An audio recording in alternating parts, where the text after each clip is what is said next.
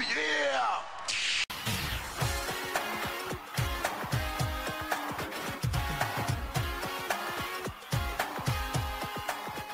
Hey, what's going on, guys? TheHORRORman back, and MPM meets WEW because it's time for Multipack Mania on Wild Eye Week.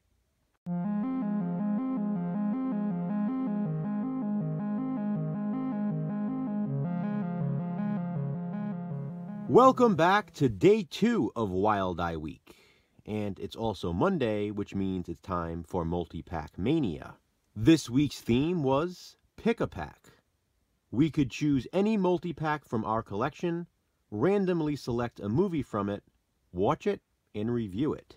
And because it's Wild Eye Week, I obviously went with this Wild Eye releasing 4-pack. I'm also using a bit of a loophole here this week, because I've already reviewed 3 of the 4 movies on this pack, which leaves only one option, Apostle of Dracula. Therefore, the movie has already been selected for me. Apostle of Dracula is a 2012 horror film, directed by Emilio Szagorodzki. Apparently, he self-funded the film, and it was shot on location in Spain. More on that later, though. Apostle of Dracula was inspired by Bram Stoker's Dracula, as well as The Spirits of the Dead, a poem by Edgar Allan Poe. Lucy, the main character of the film, recites the poem throughout. The movie also features characters from the classic Dracula story. Dracula himself, of course, Van Helsing, Seward, and Renfield.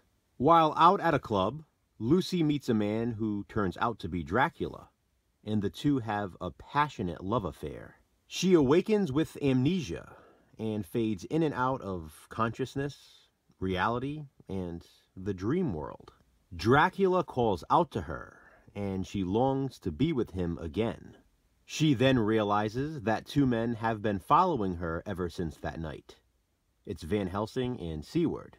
They intend on trying to save her soul, but it may be too late.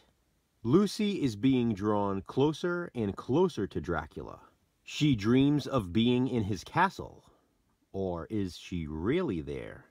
Dracula wants Lucy to be his princess, and as her thirst for blood becomes more insatiable, so does her love for him. It all leads up to a final confrontation of good versus evil, when Van Helsing faces off with Dracula. For a self-funded, low-budget film, Apostle of Dracula was beautifully shot. The location is gorgeous, and the filmmakers take every advantage of it. Apostle of Dracula oozes with atmosphere. The local streets, both the interior and distant shots of Dracula's castle, the mist, and there are some truly inspired visuals with the immaculate use of lighting and shadows. The film is dubbed in English from its original Spanish language. That makes it sort of difficult to critique the performances, since dialogue delivery is a big part of acting. For me, though, for the most part, dubbing usually adds an extra layer of entertainment. Whether dubbing is good or bad in a movie, it's fun to listen to. I specifically like Dracula's dubbed voice in this. It's menacing. There is nudity in Apostle of Dracula, as there should be, and this includes some full frontal, and the movie captures the feel of the classic Dracula mythos. If you're a fan of that sort of thing, I highly recommend this one. Apostle of Dracula really impressed me. Shout out to Wild Eye for releasing it. Have you seen it? If so, what do you think of it? Comment below and let me know. And don't forget to check back tomorrow for another Wild Eye review on Wild Eye Week. As for Multipack Mania, next week is Thanksgiving, so let's do multiple cases for multiple courses.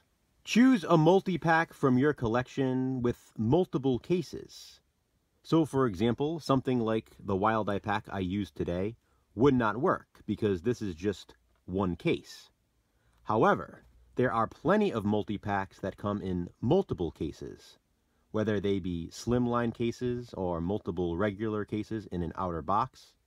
Even a slip case will work. It just has to be a multi-pack from your collection with multiple cases. After you choose one, use some method to randomly select a movie from it. Watch it, review it, and upload your video no earlier than next Monday. Multiple cases for multiple courses. The Multi-Pack Mania theme for Thanksgiving week. Thanks for watching, guys. Have fun. Hit that thumbs up and, be kind, subscribe.